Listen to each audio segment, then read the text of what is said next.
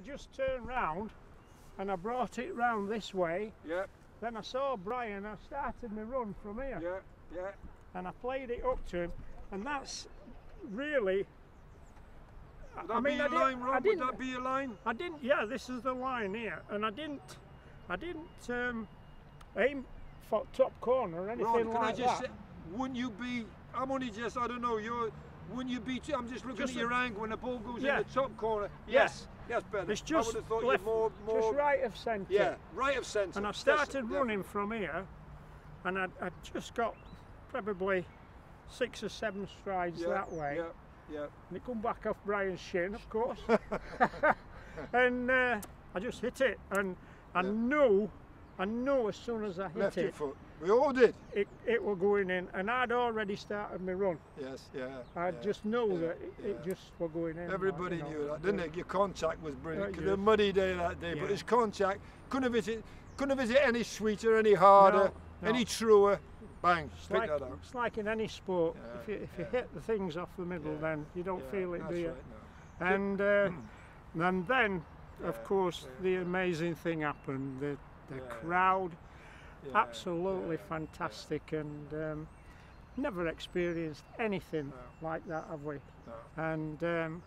And when I watch it today, and I look, and I try and look at different people's faces, and what that moment was to a lot of people here, to see them so happy.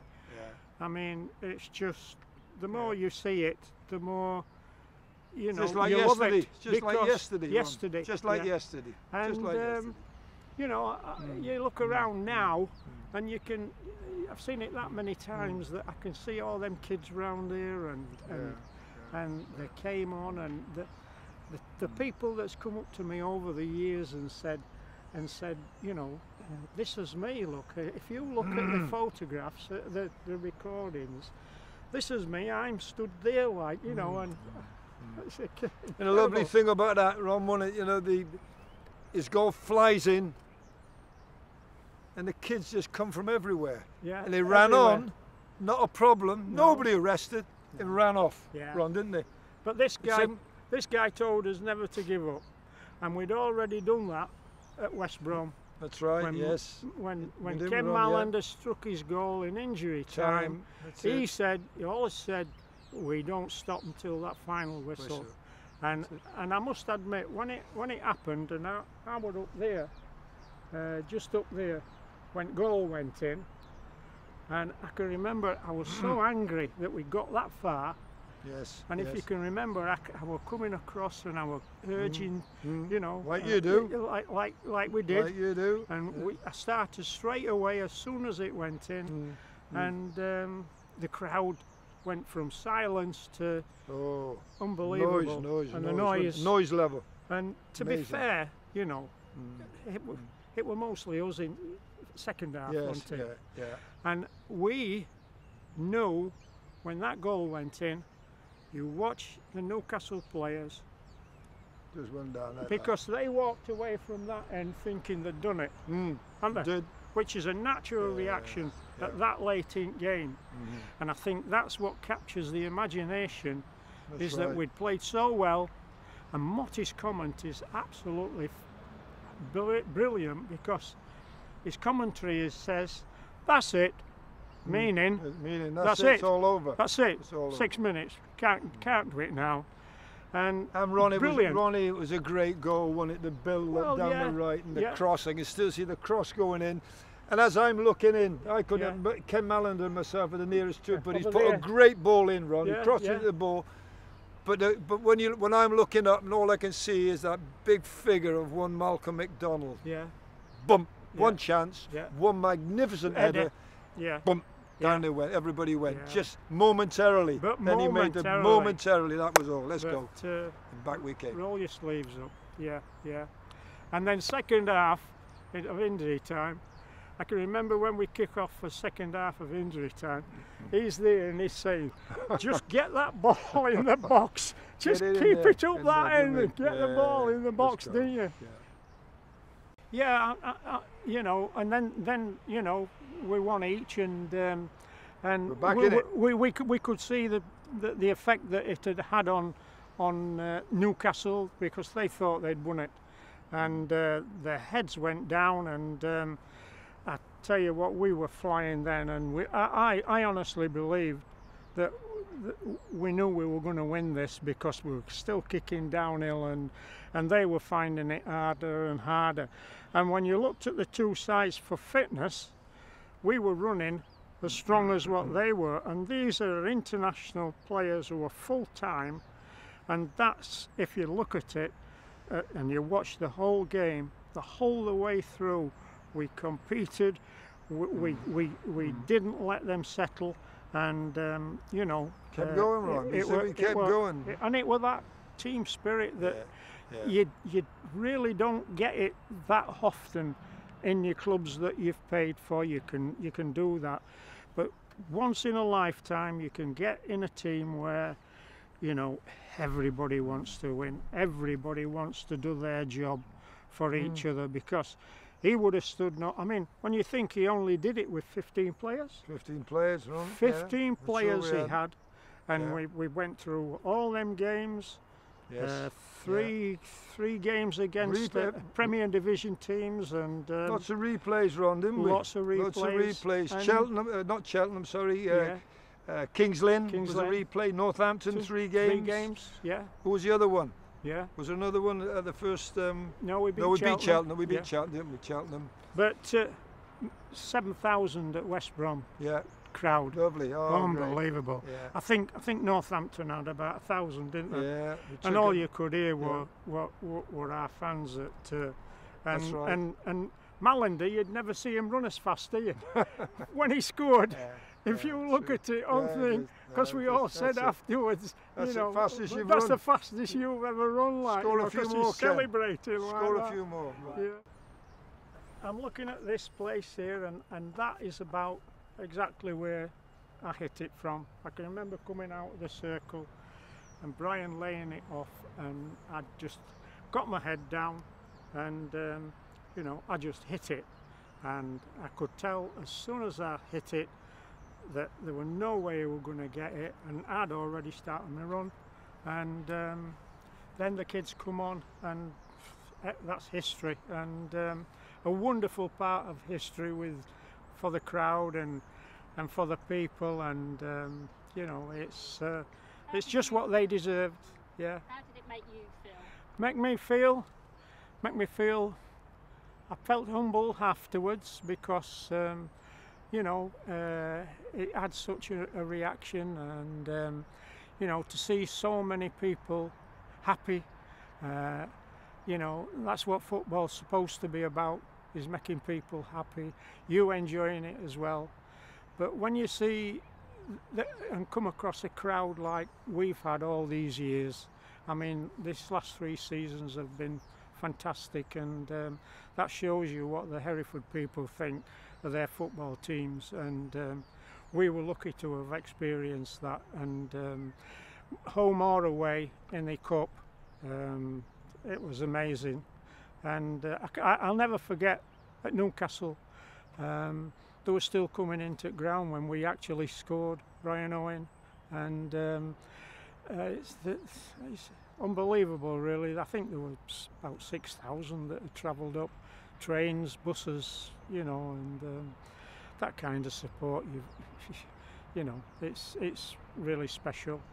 And for me today, I'm 46 years on from that, and you know, the things that I'm experiencing even today, for what me and my wife have experienced in our visits to Hereford, we just feel so part of the Hereford people, and you know, everybody's so friendly, and they even their grandchildren, they keep coming and saying, you know, and asking for autographs, and that is really truly amazing. And after the match, there were that little room over there, that side of the bench there. That was the ladies' room, that our wives' room. And I remember I came out, and I went into the room, and I said to Annie, you know, come on, you know, let's get home. And because we'd been talking and that for quite a while after the game, and we went home, and when we got home, we called it a fish and chip shop, and then we sat and couldn't wait until match of the day, and we had some friends down that come down, and I think my phone never stopped ringing until I took it off the hook to watch match of the day, and amazing experience really, because I'd never seen myself run, I've never seen myself how I looked, and I thought to myself, I don't really run like that, do I? I don't really look like that and you know, just for somebody who's never done anything like that before, and I feel every year for giant killers, because you know, it's a once in a lifetime thing for them. Even the first round proper is you know, is a dream come true for everybody who plays at the lower divisions, and you've only got to look at the crowds that, you know, that come when the FA Cup comes round. You know, they always get bigger crowds than what probably they do in the league, and that's what's so special about the FA Cup, is that it's a competition for everybody who plays football, and long may it be so. And I'm sure that every year there's people go away with memories like me, and we'll never forget it, you know, and that can only be good for the game, really.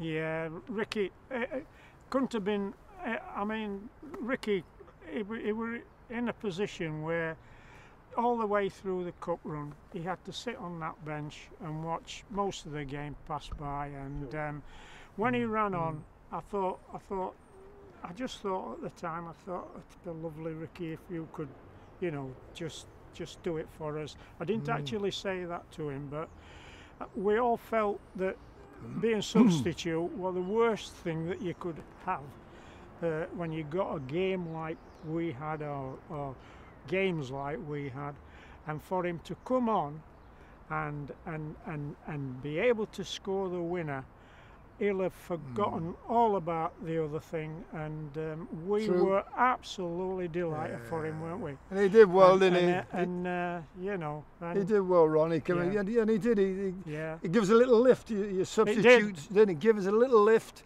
Played him where he wanted to be wide. He was very good, only one-on-one, taking people on, and had a trick in his locker, so to speak. Yeah. And when he just beat I'm just trying to think, would it be Frank Clark? I think, did he beat Frank Clark? Yeah, well, what happened, Bobby Moncur, Dudley came in, and I think actually he didn't play it. I think he did it. He was going to have a shot at goals, and it went straight to Ricky there. Yeah. And Ricky, he got it, and his first touch actually bounced away from him, and it looked as though Bobby Moncur would get it, but Bobby Moncur were too far away from him. And of course, but by that time, Ricky had turned round, yes, and his head were down, and he just hit it across the goals.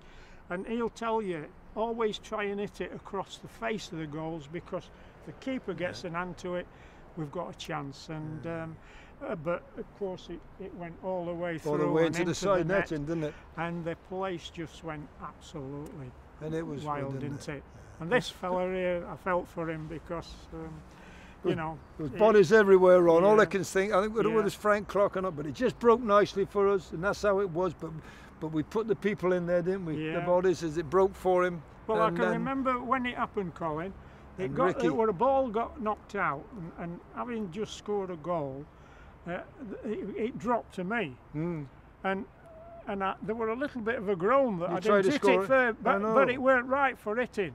So I just stopped the ball. I just give it to Dudley. He were outside. Yeah. He cut inside, and as I say, he tried to have a shot, and Ricky turned and brilliant. You didn't want to shoot anyway because it wasn't far enough out, were you? For the 25-yarder, you wanted one on the halfway line, but it broke. But Ron, we made those things happen, didn't we? Yeah, lucky. We made the things happen, and we were there, and we took advantage, and he drilled it lovely off his left foot, didn't he? Flew past Mick Fall, low on the ground, couldn't get to it, Ron, could he? Right foot, and that was it. Went in went in just halfway between there and goals, and right from that position there. And like with the 2 goals, Ron, you could hear. They say you could hear the crowd. You could hear the roaring Ross on Y in Leominster. Yeah, you know, not half, you could hear not half. And then the kids. Yeah. They're the kids. There they come. There they come again. And they go. Yeah, I can remember exactly where I were, and I can show you where the ball went in the net and where it finished up, and I can remember the run afterwards, and I can remember the crowd and everything, and you know, how can anybody experience better than that? And it's lived with us for a long time, hasn't it? That we went on and won the game, and when the ball finally went out and the whistle went, I think it went out round there. That was unbelievable, wasn't it? Never forget it, Rob. You'll never forget it. Yeah. It's mentioned every day. I mean, I live in the city and have a walk, I play golf and mix with people still, and it'll get a mention once a day. Once a day, and I say, in this day, it's a lot. Once a day. Yeah. Never forget so-and-so, Newcastle, Colin, whatever. Ronnie Radford's goal.